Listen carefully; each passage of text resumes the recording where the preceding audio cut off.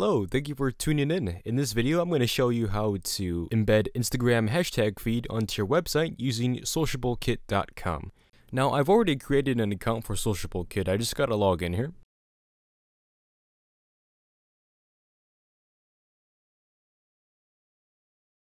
This is the homepage that you get access to after you create your free or premium membership.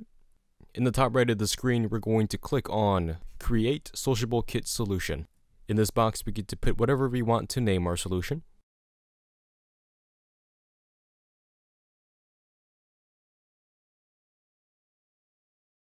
In this drop-down box, we're going to scroll down to the Instagram hashtag feed. In the last box, you're going to head on over to your Instagram hashtag page. For me, it's hashtag Serengeti.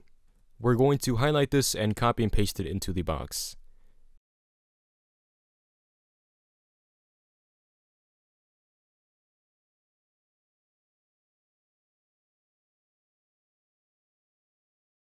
SociableKIT has now loaded all the videos and pictures from the hashtag page. If we go through the pictures and the videos, we can see that they do have the Serengeti hashtag. Some of them are not a good example.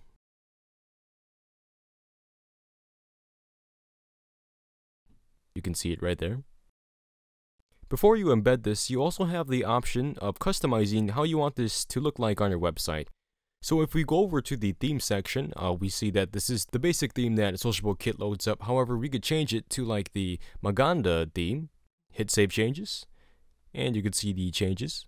But for demonstration purposes, we're just going to leave it to the first one it had for us.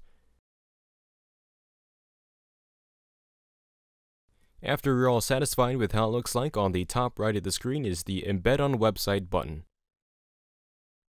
What pops up is the code that you want to copy and paste onto your website so it would display successfully.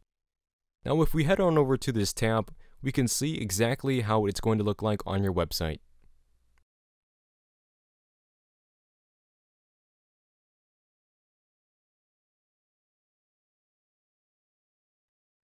Thank you very much for watching and also using SociableKIT.com. I hope you learned how to embed Instagram hashtag feed onto your website.